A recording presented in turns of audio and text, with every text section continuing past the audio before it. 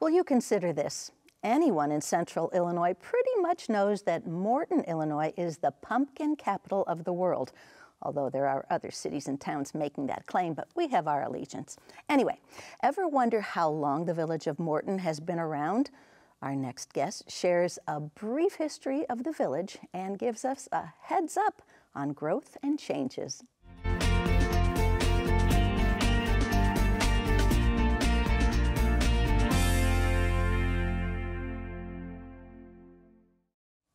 If you've been around for a while, you know the Morton High School teams are the Potters. But do you know why? And how is that pumpkin pies put Morton on the map, as over 80% of all canned pumpkin is processed right here? Leigh Ann Brown from the Morton Chamber of Commerce brings us up to speed on that. Hello there, good morning. Good morning to you. Or good evening, or whenever this is going to air. Yeah. But look at you, proudly wearing your Morton shirt, and it looks appropriate. Thank you. All right, so let's start with Morton's been on the map since like the 1800 census. Yes, yeah, a lot of German descents. Certainly Morton pottery is much of Morton's history. Several pottery operations throughout Morton's history, and the Morton Public Library still sits on the original Morton pottery facility. And a lot of Morton pottery can be viewed and explored still inside the Morton Library. And it's a collectible now, as I understand. And are there certain pieces that are still being manufactured, made for people who want that piece of Morton? There is not. There is, we know several families still own some of the molds, so maybe in the future somebody could start producing some pieces again, but no active artists or pottery being made currently. Well, Morton, I live in Peoria, and when I first moved here, Morton, very exclusive, very tight-knit community, but it's not that exclusive or snooty or anything like that. I mean, you welcome everybody coming in. You have a lot of different restaurants and Main Street shopping. Well, not Main Street, but, you know, yes, on a main strip. How's that? Yeah, it's actually Main Street downtown. Yeah, you know, Morton has a diverse mix of industries, and so our daytime population really ramps up. So a lot of people get to come and have that quality of life, workplace opportunities in our community and get exposed to the type of community we are. But yes, there's a lot of people that have been living there for 3, 4+ generations. Just a lot of community pride. There's a lot of connected community is what I say often.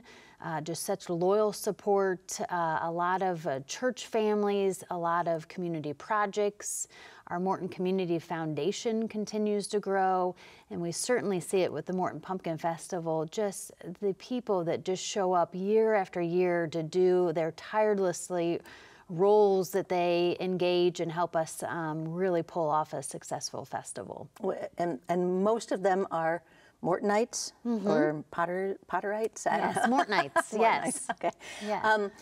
All right, before we get to the Pumpkin Festival, because there's a lot going on, so you have Caterpillar, and you also have Morton Industries, and what else? You have three, 4 big industries that are basically? Yeah, so a lot of manufacturing, fabrication, building trades, and logistics. So yes, Caterpillar, their worldwide global headquarters is in Morton, housing and moving millions of parts across the globe. Certainly, Growmark is another, they expanded this way with various operations in our community. Morton Industries, Parker Fabrication, Morton Buildings, of course, long history in Morton, just a fascinating story of interlocking fencing company, and now you can see a Morton Buildings anywhere you travel in the U.S. And then our recent project, Precision Planting. Yeah, tell me about that. Yeah, so Precision Planting, headquarters in Tremont. Their parent company is ADCO.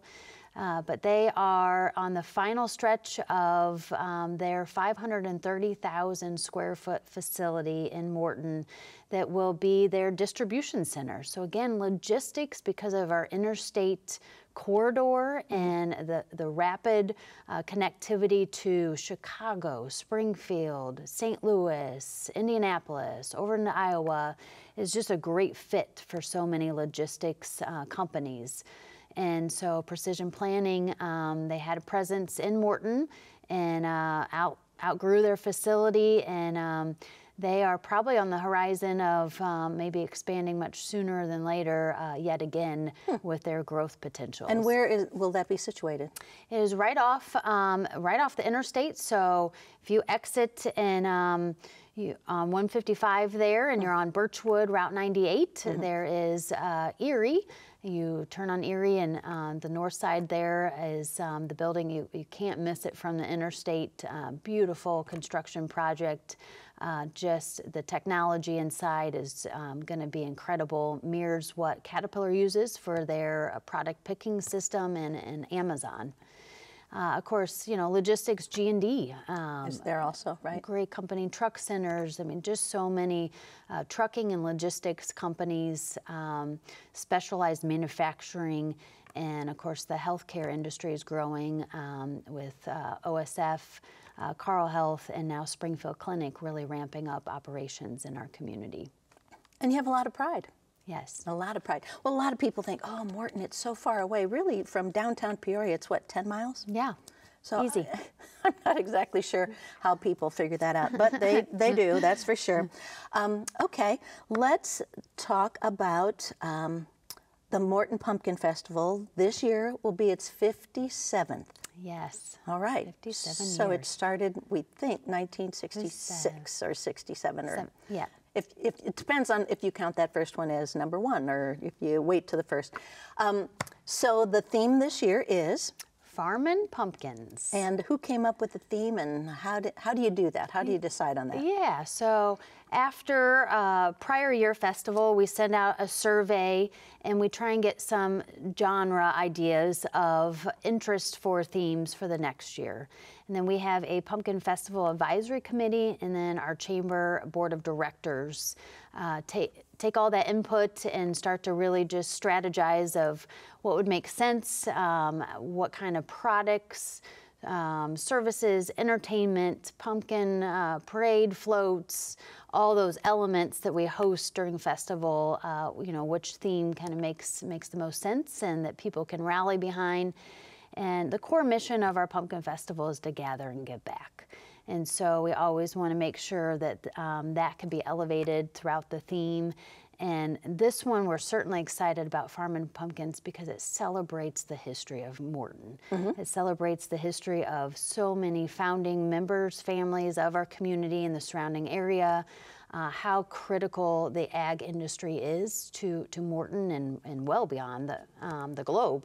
But certainly be able to highlight and celebrate all of the ag tech, the innovation that's happening in the agricultural space, and then certainly celebrating Libby's, the Nestle. Which was, right, that was from the early 20s, was that? Yeah, so they originally were in Eureka. Okay. As a canning, and then when they moved over to Morton, they were canning vegetables, mostly carrots and peas. Potentially green beans, a variety, and then they started to move into the pumpkin production, which took off, and now it is solely a pumpkin producing plant, still producing 85% of the world's canned pumpkin. That's incredible. Yeah. That's a lot of pumpkin. A lot of pumpkin. So it's just, you know, families will come over and just simply watch the trucks coming into town, and with the big loads of pumpkins. Yes, being lifted up into the plant, watching the pumpkins enter the plant to begin their process journey into being the canned pumpkin. Just incredible story. It's a proprietary seed.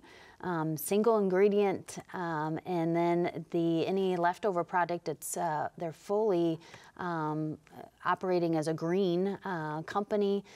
Leftover seeds are a product for squirrel feed. Chuck-a-nut is produced of the leftover seeds. Chuck-a-nut. Chuck-a-nut. Yeah, I was wondering that. I didn't know if they were used for, edible pumpkin seeds or if they were used for planting then. It's just kind of a full circle thing. Yes, yeah. So we're certainly excited with Festival to Bell to elevate and share their story. We have just incredible partnership with Nestle Corporate out east, and we'll be cross-branding a lot of our product is, of course, pumpkin at Festival. We have some of your kind of festival fanfare mainstays, but a lot of our product is pumpkin products. Right, so there's pumpkin pancakes, pumpkin ice cream. What's the weirdest pumpkin combination that in your lifetime that you've experienced? Oh, man, I heard one the other day of pumpkin brats. So I don't know how it could be I've not tried bad. that one, but one that kind of catches people off guard with our festival is our pumpkin chili. Okay. And, most people really enjoy it and are excited to try that one on the pumpkin chili. But we're excited to cross-brand that all that product is, of course, made with the Libby's Nestle pumpkin, and we'll be labeling it this year, really celebrating that it is truly locally made right here, just down the street, and come get your taste of Libby's at the Morton Pumpkin Festival. Now, so do you bring field trips there when the pumpkins are being loaded, or is that, or not you don't do it, but Nestle Libby would do that, let the kids really experience what's going on? Yeah, they could be outside viewing. Of course, a lot of things changed many years ago, 9/11 being one of them, and so inside plant tours aren't available. Years ago, and I've talked to adults today that were on those tours, and that was a major highlight of their grade school age years of being in the plant. And what fun. And so it was just one of those happenstance, one of those serendipity things that pumpkins were grown and then they were taken to that plant and boom, boom, boom, one thing after another, and we have the pumpkin capital of the world. Yes, yeah. Just truly rich, right soil for pumpkins here in our immediate area. And then the next kind of crop of pumpkins is towards southern Illinois. So all the pumpkins are harvested here in Illinois and trucked in. And just prior to the Pumpkin Festival, there was a kind of a harvest festival that really, as things aligned there, it quickly became the Morton Pumpkin. Yep. Does Libby's, Nestle, do they put any of the recipes on their cans that have been developed for the Pumpkin Festival, or do you know if that's happened at any time or yet? Yeah, so we do a recipe challenge, and of course all recipes have to be produced with a portion of Libby's pumpkin. Of course, a lot of people on all their cans is the pumpkin pie recipe. Right. And so we also partner with a local company, the cookery that bakes all of our pumpkin pies for Festival. So, using their recipes, and then the corporate chef with Libby's is a part of celebrating and bringing awareness to our recipe challenge event. So certainly, we have had our own recipes. We make our own ice cream as the Morton Chamber of Commerce. We have our own ice cream machines. And it's a nice color. It doesn't look pumpkin-y, so it wouldn't turn anybody off if it's too pumpkin-looking and they're not pumpkin pie fans. So speaking of pumpkin pies, then, how many pumpkin pies are made each year for the Pumpkin Festival? Typically about 1,500 pies. Then we have another partnership, a local company for pumpkin donuts. We order roughly 46,000 pumpkin donuts. Okay. And they're served the entire festival, and it's always the second weekend of September, so always the weekend after Labor Day. Is that right? So it'll be the 13th through the 16th of this year. So opening ceremony will be on Wednesday, the 13th, and it runs till close of evening on that Saturday. All right. Now, what's new for this year's festival? Because you try to mix things up a little bit all the time. Yeah, of course the theme each year really sets, different just atmosphere. Certainly the parade is different every year because of the theme. Different products that we can sell. So this year we're partnering with Top Fox, another regional company that produces pumpkin seed product. A lot of different flavors. So I had no idea. Yeah. Different flavored pumpkin seeds? Oh, that's interesting. So pumpkin spice, caramel apple, salt and pepper, barbecue, a whole Probably product line. habanero or something too. Yeah, there's always a hot item, right? Exactly. So we're excited to showcase them and sell the pumpkin seed product on grounds. And then last year, and we're really ramping up, we did a family fun patch area of just really a local spotlight where we can elevate all the great organizations and businesses throughout Morton and beyond. We have some booth space up there, the pumpkin decorating tent over there, and then Libby's, they set up their Libby's Nestle booth over there. So just a great fun family, a lot of no-cost activities for families and kids to enjoy. Well, speaking of cost then, it takes a lot to get this thing going in the first place. Then what do you do with profits? You have a give back program, correct? Yeah. And tell me about that. So each year, as I mentioned, festival mission is to gather and give back. And so each year we adopt a community give back project and allocate up to $25,000 to that project, or sometimes it's been multiple projects, depending on proceeds of the festival. Last year we purchased a weld simulator for Morton High School, and the junior high uses it as well. And that's so that they get experience with welding in a very safe, right, they can't damage anything. Yeah, yes, exactly. They can't hurt themselves or anything else, all right? Yeah. Years past, we've done pavilions at the park. We've done projects with the library. We've done our planters that are in our downtown district. We did the Welcome to Morton signs, so just a lot of various community projects that are, out there, very visible, open to the public. And mostly nonprofit and youth, or? Well, then separately from that project, we started several years ago another endowment fund to build this mission, and we offer a financial give back to youth groups and nonprofits that come on site and help us host festival. Mostly Friday, Saturday shifts, but then throughout, we have a partnership with our drive-through, a partnership with our pancake breakfast for direct give backs to various organizations. But last year, from those funds, about $45,000 was issued back to those groups for helping us host festival and carry out our festival mission. And how many volunteers are needed for that 3-day weekend? Yeah, we easily onboard 1,500 volunteers. It's crazy. Yeah, we still welcome about 75,000 people to the Morton Pumpkin Festival. Each year. And you pray for rain, pray for no rain. Yeah. Well, right now we need rain. Yes. So we want good weather, not too hot, not too steamy. Nice fall days. Right. All right. Well, so that's fun. And then you had a new program, a new one this year, Pumpkins Got Talent. Yes. Tell me about that. Yeah, so we added that. Of course, there's a lot of fun TV shows still out there.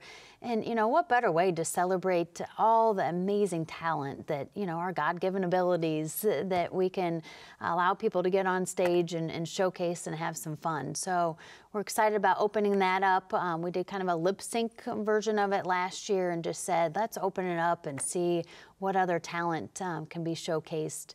So yeah, registration's open. There's different age groups, and it will be a fun way to close out our festival of seeing. Oh, it's at the end. Yes. Okay. So local Morton and well beyond, we welcome anybody to sign up for that and come out. So singing, dancing, magician, magic tricks, unique musical talent. Okay. Yeah. Well, that's fun.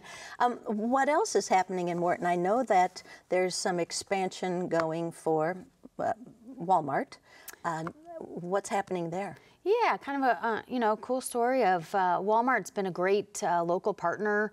They do a lot with us for festival, do a lot of give back to our community, and our Morton store is being remodeled for their future store concept. So that's well underway. They did a pretty massive addition to their building to house their online orders, and then revamping the entire inside of the store to be more of a department store. So more of a shopping experience, really just updating, floors, lighting, and all of the aesthetics. But that's been an exciting project to see, and just great to have, the local store manager and great team members there really giving back to our Morton community. So one of the first in the country, and how was Morton chosen then? Just because of the demographics or what? Yeah, I don't know all the details of, corporate decisions on that, but in talking to the store manager, the Morton store performs well. It's been a while since there's been any updates to that store, location.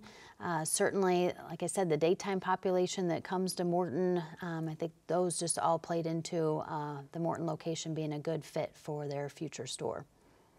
Did you grow up in Morton? I didn't grow up in Morton. I grew up in Groveland area. Okay. Went to Pekin schools and moved over to Morton about 8 years ago. And then, and right away, you got involved with the chamber, and look at you taking off now. Yeah, came over for the role specifically, and it's been a great endeavor. Just a great community, and get to really take advantage of activating the mission of the Morton Chamber of Commerce and the Morton Economic Development Council, building strong, sustainable businesses in a community. All right, so back to Main Street too.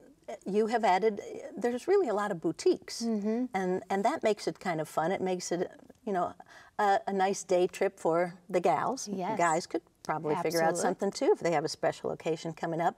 But what has attracted them to Morton? Yeah, I think certainly that, again, that connected community.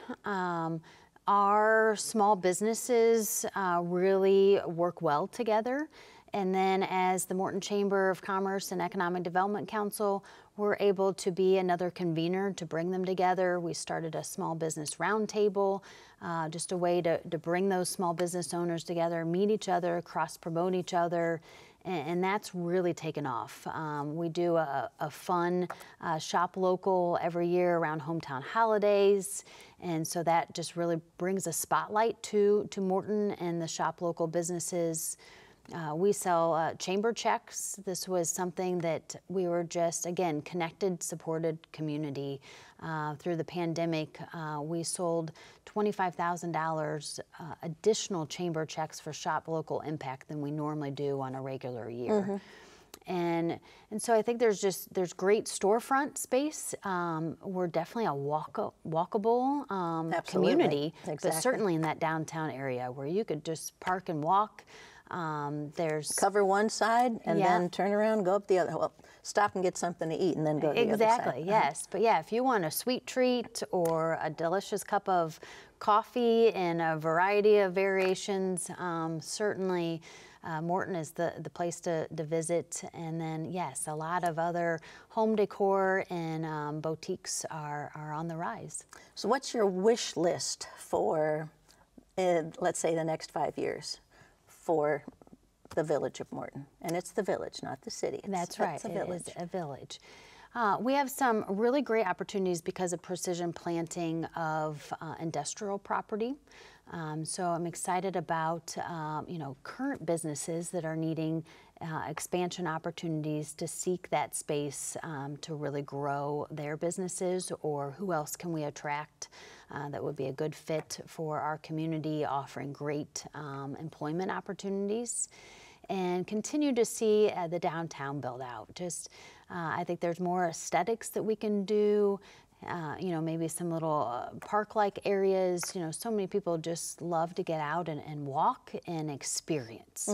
So those outdoor areas and elements that we can add to certainly the downtown area, but throughout the village would be something that I would really be proud of and welcome. And we have a lot of endeavors around bikeability as well. The village has put together kind of a master plan of hopefully attaining other areas for bike trail extensions. You know, that was which would lead to Groveland, which would lead to East Peoria? Or? Yeah, all right. That was the first thing I noticed sitting in my office looking out on Jefferson Street, of the number of people and families and little kids out walking and biking constantly throughout our community. And so I think just those opportunities to give people a space to come and have that sense of belonging. And we need that today. Well, thanks for sharing. Yes, I learned a lot absolutely. about Morton. The festival has always been a lot of fun. It's the only time I can wear my poncho that's orange.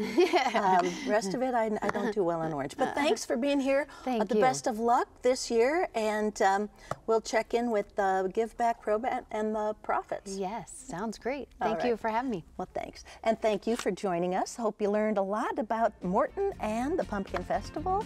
Stay safe and healthy.